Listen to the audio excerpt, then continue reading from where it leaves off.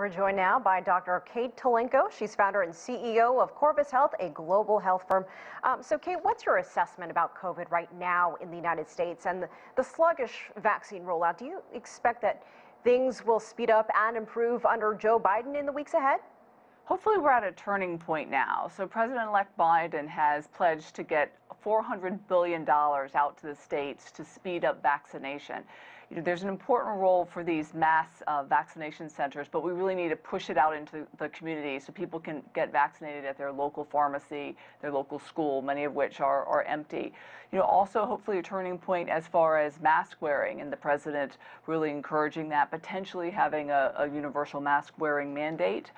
But also, we don't have any major holidays until Easter, so hopefully our cases will slowly go down a bit and the hospitals and health workers can get a rest. And also this new strategy of vaccinating everyone and not holding the doses back. We have only vaccinated about 11 million people of the 30 million doses that have been distributed. So we know that Pfizer and Moderna will be able to deliver about 400 million doses in the next 6 months. So potentially we can vaccinate every American who wants to be vaccinated in the next 6 months.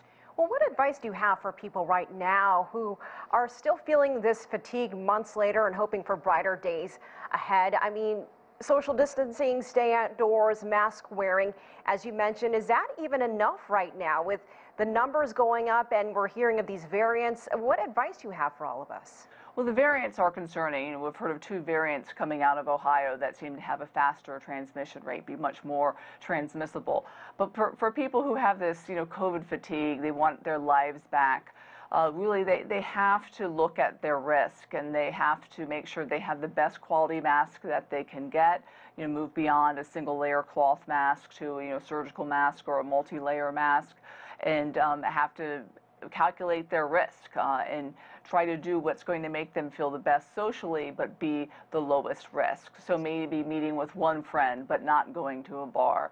You may be exercising outdoors with a relative, but not going to a restaurant, but really taking those smart calculations and determining what it is that you need for your mental health, because I do think we're in a public mental health crisis right now. Good point there.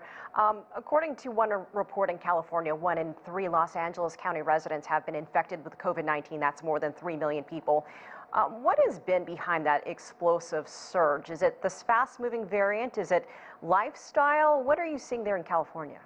It's very frustrating in California, especially since the state really has had such rigorous guidelines for mask wearing and social distancing. I think it's a combination of things. LA, very densely populated, a lot of multi-generational households, many African Americans and Latino households, which have really been hard hit, many frontline workers, essential workers who can't stay home from work.